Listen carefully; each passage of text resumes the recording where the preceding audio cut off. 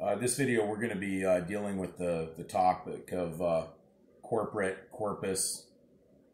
The words are all, joined together, same root, same etymology. The system of positive law, of course, works in the body corporate or the legal world. So we have to go into the examination of that. Now, in the beginning of where most people would have at least symbolically been brought into this. Remember, this is just a piece of paper. The statement of birth record is just a piece of paper the parents filled out. So we have to really, stop trying to say they registered you.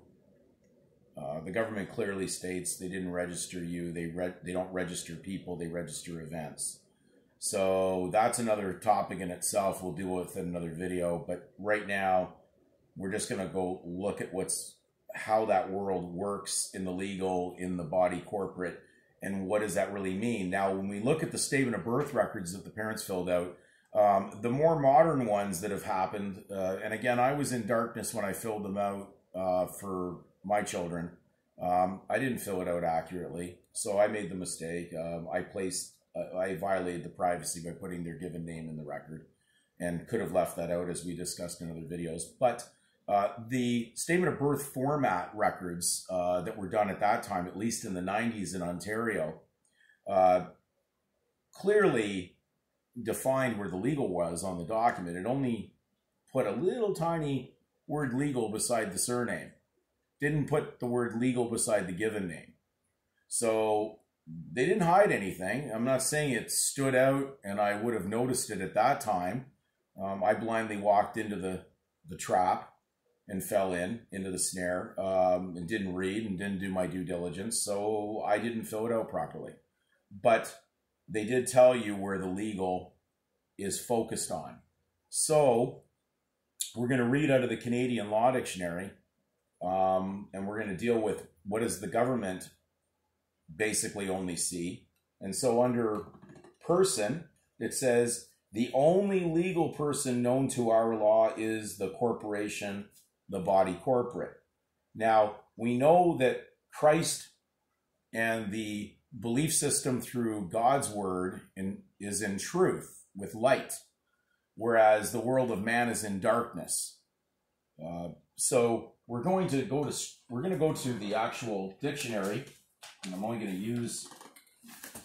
just using a dictionary that I found has had more than not enough content in it that I could stay with it. Though I have no problem with people using other dictionaries. Just be careful you're not using the convenience store dictionaries that barely have any definitions or content in them.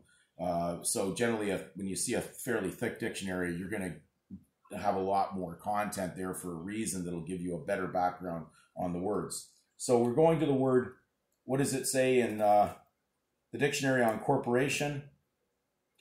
Again, it says assumption of a body. And there's the word assumption again. Now in law, assumption is deceit.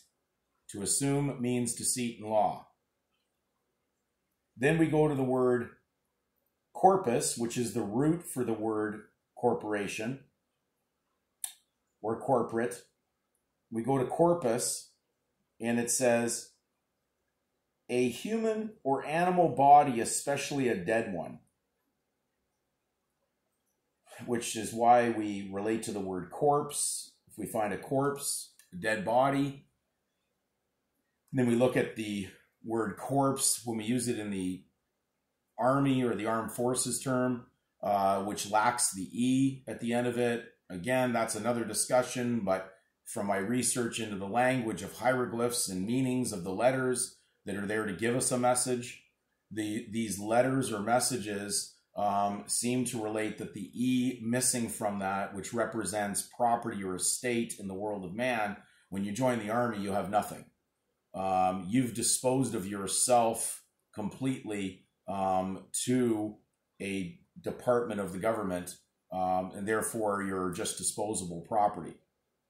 So the words don't lie, but you have to, well, they can contain a definition for a lie, but they tell you what they mean, and so you have to do the due diligence in that. So the world of man's law deals with dead, not the living.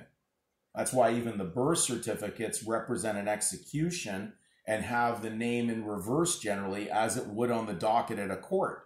You'll always find the names in basically reverse, but it doesn't say give a name or surname, just name in reverse. But that was the format in the during the Civil War when they brought the dead back on the trains.